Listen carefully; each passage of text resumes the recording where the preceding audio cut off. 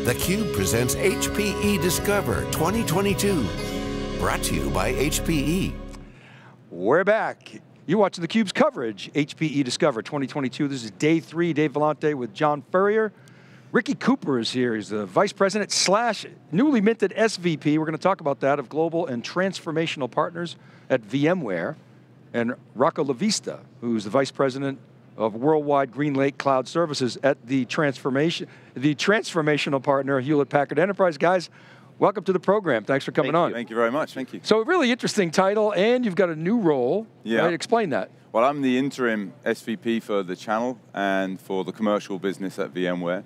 I also have the global, my existing role is global and transformational partners. So that's our largest OEMs, and also the transformational partners, which is more the reseller stroke services element of our business. I remember, John and I started theCUBE in 2010. Yeah. And the second show we did, third show actually, was VMworld 2010. Yeah. And Paul Moritz was the CEO at the time. Huge booth, Wow. It was amazing.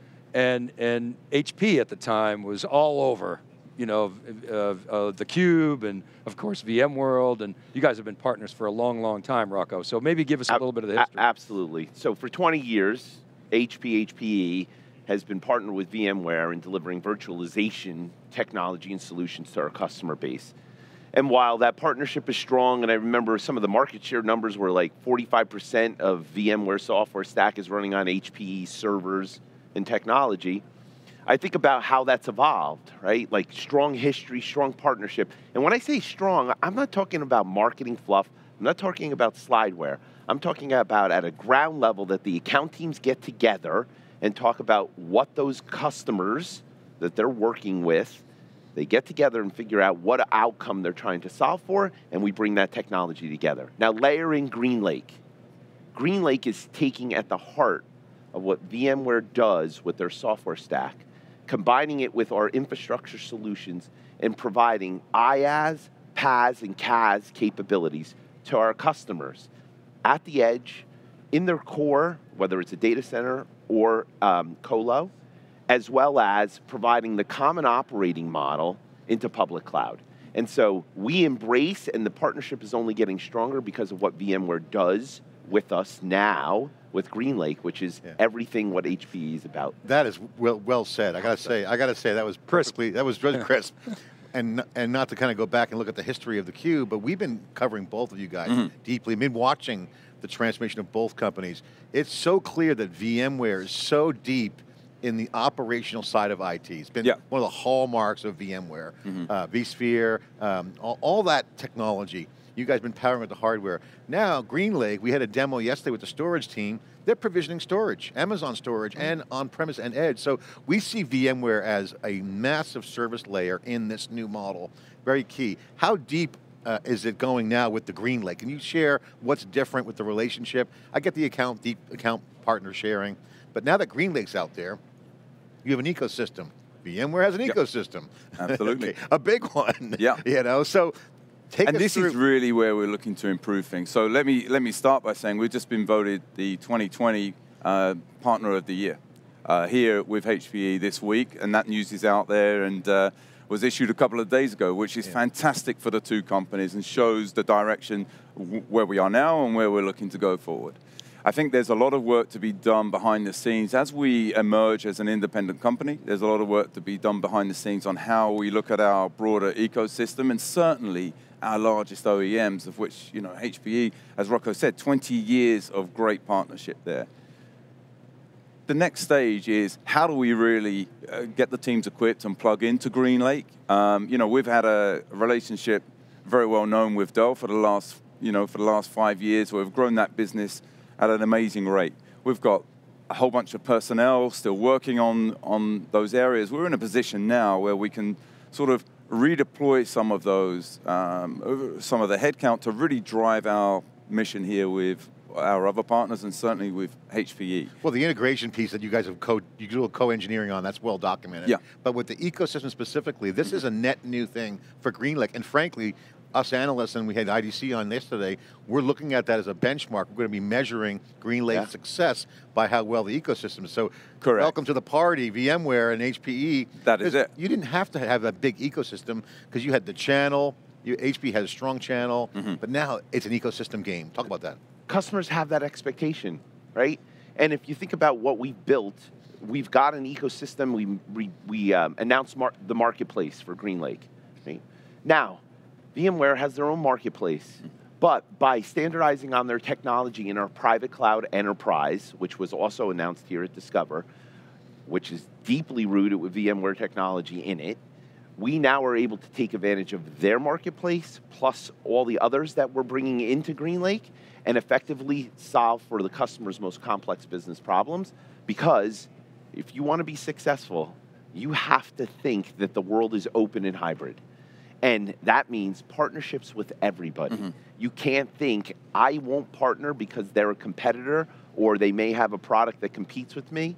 It starts and ends with what the customer wants and needs, and solving for that business objective. That means partnering well. Well, you guys have, they own the operator, IT ops, I would say ops side, clearly. And with the cloud native momentum that VMware has, and what you guys have been doing, I just see a nice fit there. What are some of the customers saying? I mean, what's the market telling you with GreenLake and VMware? What's the #1 thing people love?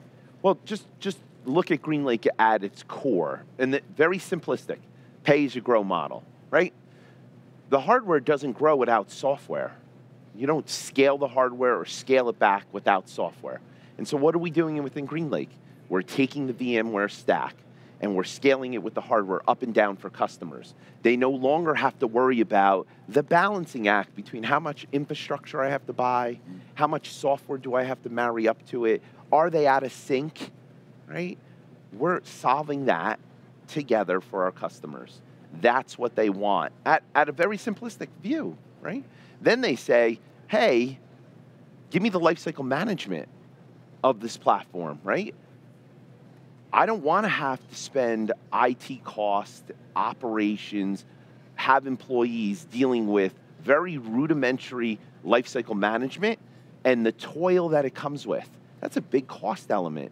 When customers are creating snowflakes in their IT operations, they're adding cost.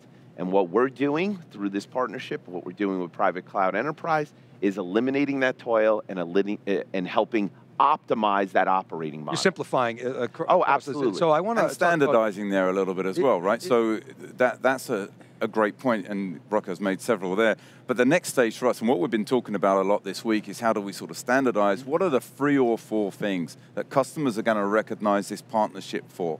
You know, be that anywhere workspace, be that multi-cloud.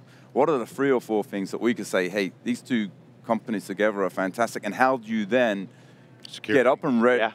Security. How do you then get that up and running in a GreenLake environment, but also on the back end ensure that your operations are seamless and it's a great customer experience? So Ricky and Rocco, I want to rewind 2 clicks back. In the context of standards and the partner conversation, the ecosystem conversation, are you at a point where you can, because you're basically saying you can cross-pollinate the ecosystems and the partnerships, but you got different business practices, different legal contracts and so forth. Are you able to create standardization at that layer within the partners, beyond just you two, within your respective ecosystems? It sounds like that's a really difficult challenge, but it could deliver customer benefit in terms of reducing friction. Absolutely, it does. And that's what we've got to work towards. So right now, operation-wise, contract-wise, that's exactly what we're here working through. It's not easy, but the teams are all fully behind it, and that's the nirvana for us, is to be in that position. Well, and what I really like, where we are in this partnership in a point in time, VMware is spun off from Dell.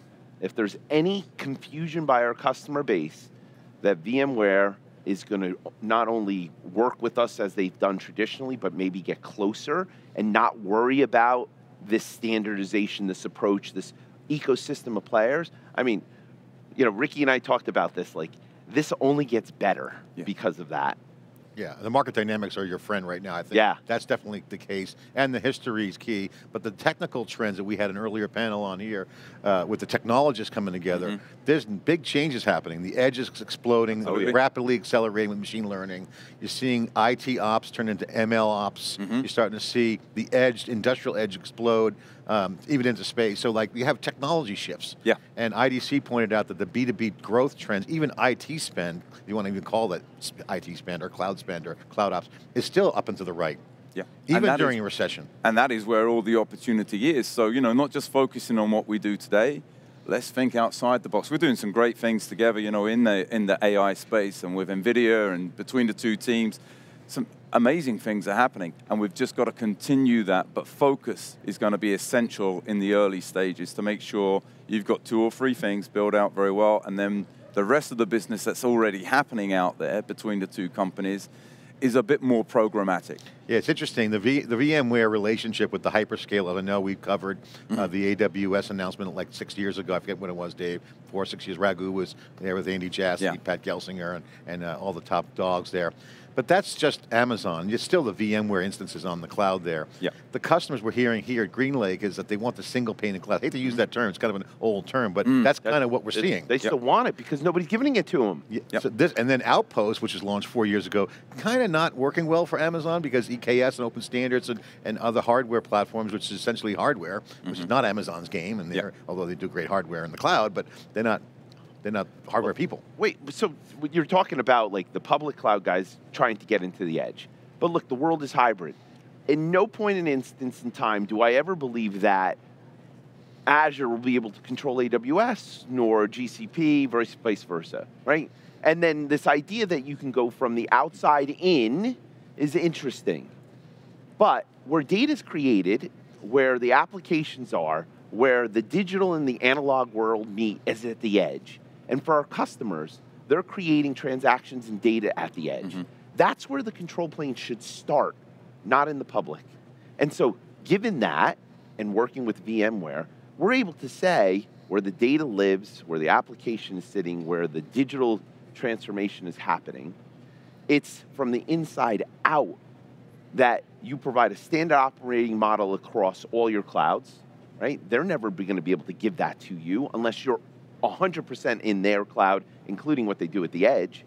What we're doing with GreenLake is saying we're giving you that edge to colo, to core data center, to public cloud operating model that you're not having multiple snowflakes of an operating model for each one of those clouds, and VMware is at the core of that. And it's a global model, and Ricky, I'm guessing from your, what I would call an accent, that you weren't born in America. Correct. I know where this Yankee fan. Yeah, Mets fan. So don't pin Yankee fan on me. No, Mets fan? Yeah. Oh, okay, so despite 1986, we'll keep going. So I wanted to ask how you're able to take these standards overseas, and because of course you know well, John, as do I. You know, different countries have different governance issues. Are you able to take this to make this a global? Absolutely, and the work I was talking about with NVIDIA and HPE is a great example because we've gone the other way. It's coming from Asia, where we've set up some best practice in the work that they're doing there, and it's coming across into Europe and coming across into the US. So it's all about finding the right solutions that we were talking about earlier, what's going to work, building out, investing. And that's something I think that we've missed a trick on, through the past sort of 4 or 5 years. VMware really leaning in and really holding the hand here of HPE. The team, a huge team turned up to this event from all over the world. They're here demonstrating exactly what you're talking about, the standards with NVIDIA, that message, and then you take that and make sure that it's not a snowflake just happening in Asia. You're bringing it across the world, and you're getting the impetus and the push behind that. When you say Snowflake, I think of Snowflake, who just covered their event 2 weeks ago. Yeah. Not Snowflake. But final question as we wrap up. We got VMworld converted to now called VMware Explore, so we'll be there again on the floor, 2 sets with theCUBE. Lots changing. What can we expect to see from the relationship?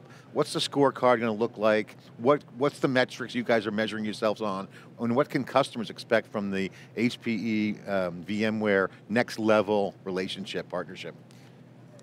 For me, it's very simple. We measure our success based on the customer response. Are we solving for what they want us to be solving for? And that will prove itself out in how we're solutioning for them, the feedback that they give us, and this Discover event, in terms of what we've released, the announcements between private cloud enterprise, the marketplace, what we're doing with this relationship since the Dell spinoff, the feedback has been amazing, amazing. Right. And I am thankful for the partnership. Awesome wrap. Way to bring us home, Rocco. Thank you for that. And thank you, Ricky, for coming on theCUBE. Great You to have you. guys have been great. Thank you. Thank you. Thanks very much. All right, and thank you for watching. This is Dave Vellante for John Furrier. Day 3 of HPE Discover 2022. You're watching theCUBE, the leader in live enterprise and emerging tech coverage. We'll be right back.